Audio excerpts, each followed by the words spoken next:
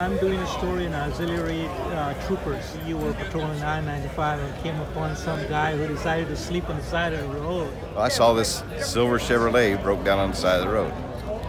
We pulled up behind it and we discovered a young man sleeping in the back seat.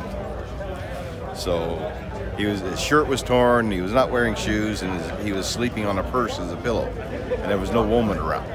We ran the tag through communications, and we found out that it was a wanted car for a carjacking from South Florida. His first problem was he lied to me right off the get-go. What did he tell you?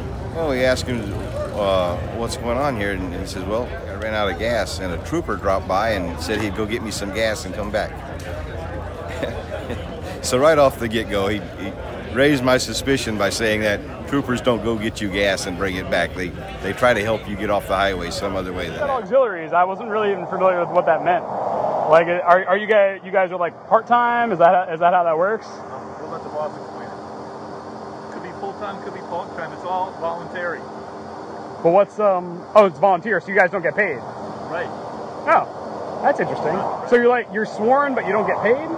Yeah, because they're saying auxiliary. I'm like, are they armed, unarmed? Are we talking about, like, do they do like a road ranger kind of thing? The auxiliary was founded in 1957. What we are is a group of volunteers, diverse. We have pilots, doctors, lawyers, construction professionals, insurance agents, all kinds of professions. Really? Yes. We have volunteers that donate their time for free to assist the patrol, the highway patrol, in their patrol functions. Right now we're about 229 strong statewide, and we're always looking for more. I was a school teacher for 35 years up in Pittsburgh. I taught auto mechanics for a living, auto and diesel, so I kind of got with the Daytona crowd, came down every year, and then I hooked up with a local driver down here in NASCAR, and I was his crew chief for a while. And Which driver? Greg Sachs.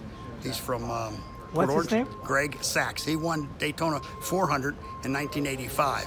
He won what used to be called the old Firecracker 400. And I also raced. I owned a racetrack up in Pennsylvania, and I raced for about 10, 15 years myself. So, I always had a side jobs, So, and I had a couple small companies that I owned. It was, it was interesting. I'm a civil engineer by education and by profession, and those are very interesting careers and very rewarding. But there's still something, about community. I had been brutally attacked in January 1988. I'd been stabbed in a mugging and beaten. I didn't know anything about self-defense or how to handle those kind of things. And one of the things that I did was to learn through my law enforcement training, because you have to use skill, judgment, you have to be well-balanced, you have to be cool-headed. Little boys always want to be cops. So it's something I've always wanted to do. I got married at a young age and wasn't able to do that. But when I found out about this, it was perfect.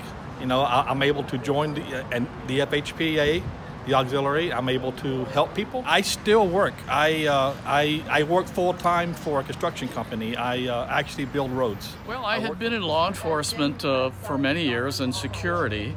I worked at Walt Disney World. I did executive protection and dignitary protection for Walt Disney World.